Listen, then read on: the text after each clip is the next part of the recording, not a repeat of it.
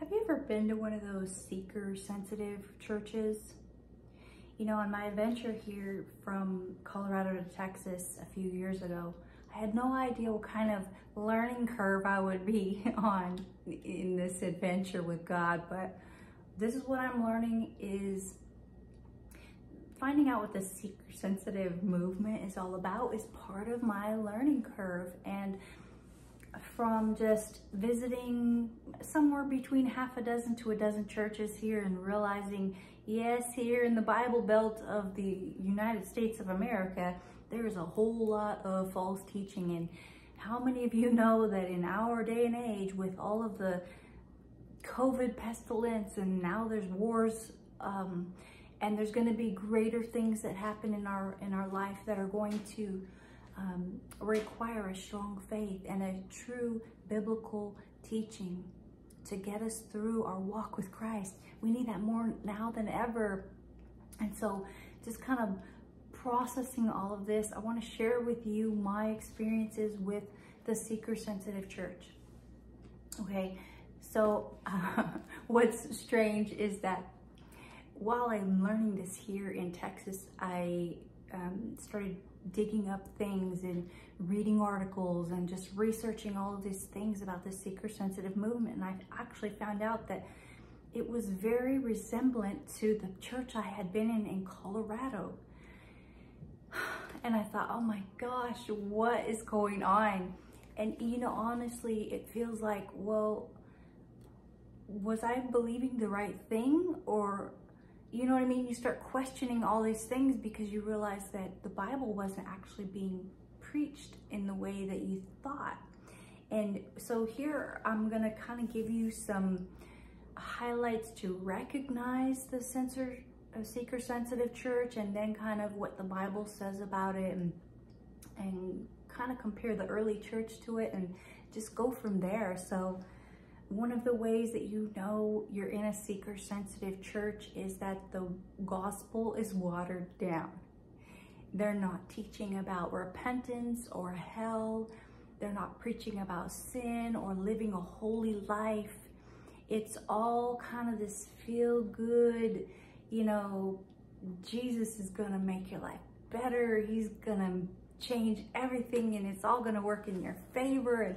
And while I'm not against all of that, there is a huge balancing act that truth and grace have to meet together. And so it's really a distortion of the Word of God.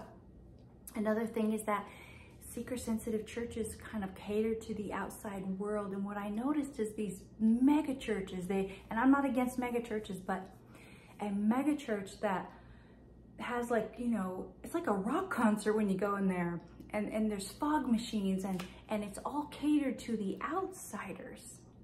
Now, like I said, we're going to get into the early church and how it was when Jesus was preaching, and compare and contrast. But what I encountered was, it was this live, energetic kind of thing. Like I said, like a rock concert, and, you know, the singing is ecstatic, and the praise and worship is just like on fire, and it's all about feelings. It's all about how your emotions feel. And if you felt good that day and you cried, or you got caught up in the worship songs, and God was moving, right? The other thing is that these churches are, not only is the gospel watered down, but there's no discipleship. There's no teaching the Christian, okay, now you've been baptized, now let's learn what it means to walk out your Christian faith. And that's what discipling means. It is learning to live a holy life, to look more like Jesus, to put down the things of your sinful life and take up your cross and start walking that out and talking and learning about what that looks like. The seeker-sensitive church is all about, man, how you feel. When you come in here, you fit in, you belong. And there's this unspoken message that's like, we're just like you, bro. Come on in. Everyone's welcome here. And while I do like the everyone's welcome here message, we have have to remember that, and I'm going to get into this, but we have to remember that the gospel is offensive, that when people come into contact with the real gospel of Jesus Christ, it will convict you of your sin. It will cause you to question your life and question your behaviors and question your attitudes.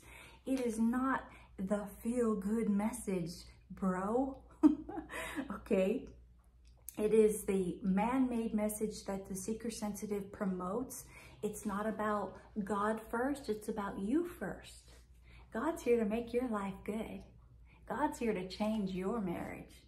God's here to make your life better in 10 steps or less. And I know it sounds absurd, but here's the reality.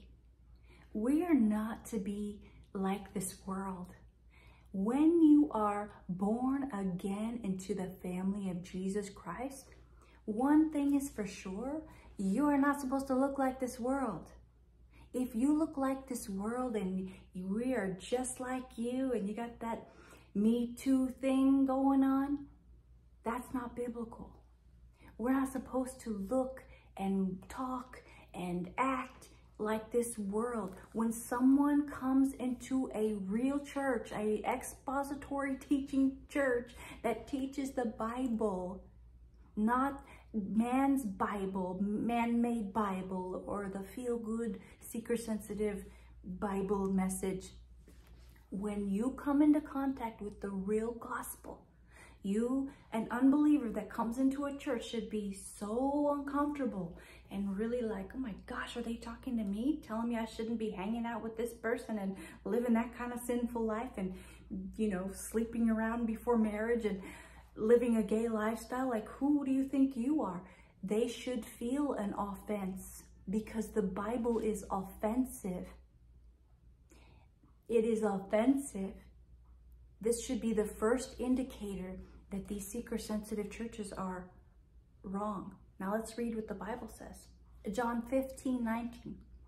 If you were of the world would love you as its own.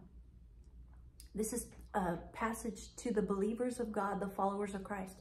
But because you are not of the world, but I chose you out of the world, therefore the world hates you. Okay, completely opposite of the seeker-sensitive church is saying, hey, we're just like you. Come on in. Catering to those outside of the body of Christ.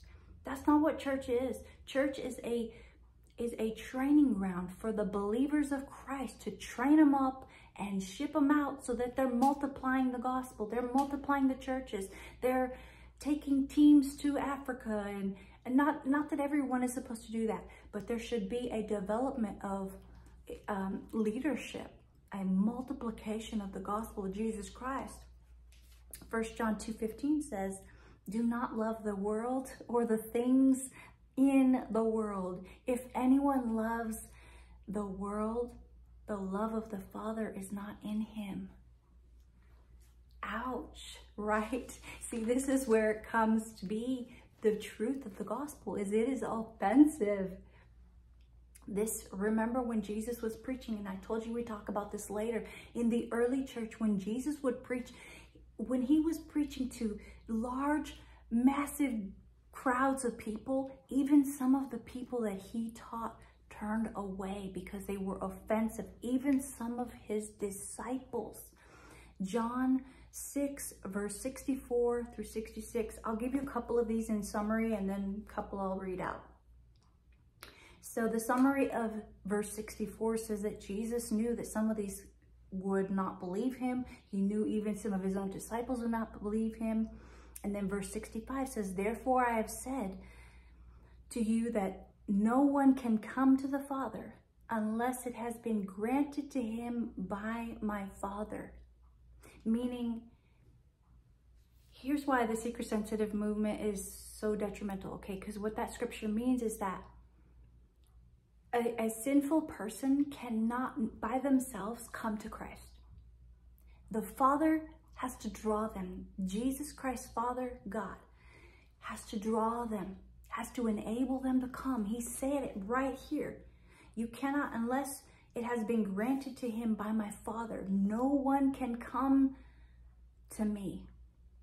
So when you're making this church all about popularity and, hey, come on in, bro, what you're getting is a whole bunch of false converts. People who aren't really following the true God. They're following the man-made gods.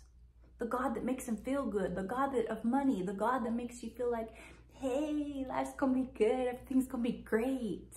God. The one that you've conjured up in your own mind, or the pastor has conjured up in their own minds.